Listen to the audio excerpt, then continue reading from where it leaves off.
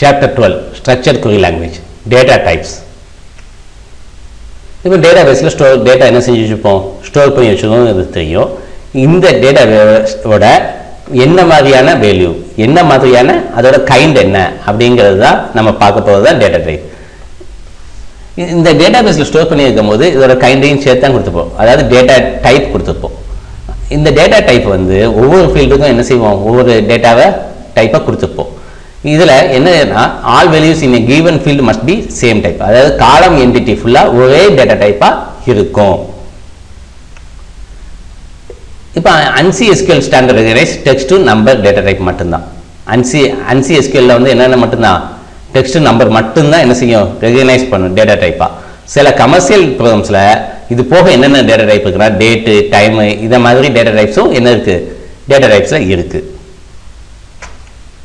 இப்போ ANSI data types பார்த்தோம்னா character, இது வந்து என்னது ஃபிக்ஸட் வித் ஸ்ட்ரிங்கை யூஸ் பண்ணுறதுக்கு நம்ம என்ன டேட்டா டைப் யூஸ் பண்ணுவோம், கேர் யூஸ் பண்ணுவோம். இது வந்து சிங்கிள் கோட்ஸ்குள்ளே என்க்ளோஸ் பண்ணியிருப்போம். இப்போ எக்ஸாம்பிளுக்கு வந்து அனுஸ் ஒரு என்ன இருக்குது, சிங்கிள் கோட்ஸ் ஏற்கனவே இருக்குது. It will be written as அனு என்ன செஞ்சுப்போம், மறுபடியும் டபுள் இது கொடுத்துப்போம், தென் சிங்கிள் கோட், இதை மாதிரி என்க்ளோஸ் பண்ணிப்போம். தென் கேர் வேரியபிள் வித் கேரக்டர்.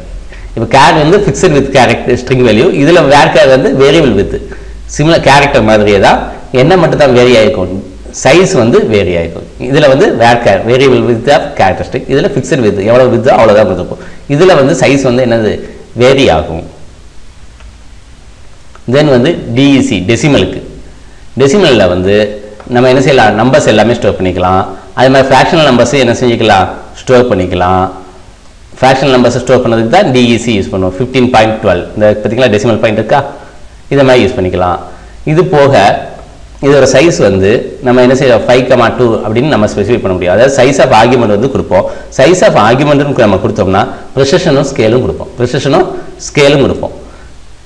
ப்ரிசிஷனுங்கிறது எத்தனை டிஜிட்ஸ் இருக்கலாம் அப்படிங்கிறது 1 2 3 4 5, அப்போ டோட்டலாக என்னது ப்ரிசிஷன் வந்து 5. ஸ்கேல் வந்து டெசிமல் பாயிண்ட்டுக்கு அப்புறம் எத்தனை இருக்கலாம் 1 2, இப்போ இந்த நம்பருக்குன்னா அப்போ டெசிமல் பாயிண்ட்டுக்கு அப்புறம் எவ்வளவு இருக்கலாம்.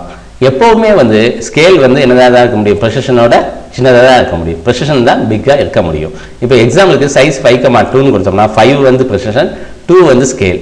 5 வந்து மொத்தம் எத்தனை நம்பர்ஸ் இருக்குங்கிறத வந்து ஸ்பெசிஃபை பண்ணும், டெசிமல் பாயிண்ட்டுக்கு அப்புறம் 2 இருக்குங்கிறத இது இண்டிகேட் பண்ணுது. நியூமரிக் வந்து டெசிமல் மாதிரியே தான். இதில் என்ன செஞ்சுப்போம், மேக்ஸிமம் நம்பர் ஆஃப் டிஜிட்ஸ் வந்து என்ன செய்ய முடியாது, ப்ரிசிஷன் ஆர்குமெண்ட்டை விட மேலே போக முடியாது. இன்ட்டு நம்பர்ஸ் வந்து டெசிமல் பாயிண்ட் இல்லாத நம்பர்ஸ் எல்லாத்தையுமே எதில் ஸ்டோர் பண்ணுவோம், இன்ட்டில் ஸ்டோர் பண்ணுவோம். இதுக்கு வந்து என்ன கிடையாது, சைஸ் ஆர்குமெண்ட் கிடையாது இன்ட்டுக்கு. ஸ்மால் இன்ட்டு எது மாதிரி தான், இன்டிஜர் மாதிரியே தான், ஆனால் சைஸ் வந்து இன்டிஜரை விட சின்னதாக இருக்கும். டிஃபால்ட் சைஸ் வந்து இன்டிஜரை விட ஸ்மாலாக இருக்கும். ஃப்ளோட்டிங் பாயிண்ட் நம்பர் என்னது பேஸ் 10 எக்ஸ்பிளனேஷன் நோட்டேஷனில் யூஸ் பண்ணிப்போம். ப்ரிசிஷன் வந்து என்னது மேக்ஸிமம் ஆஃப் 64 டிஜிட்ஸ் ப்ரிசிஷன் வந்து இருக்கும் ஃப்ளோட்டுக்கு.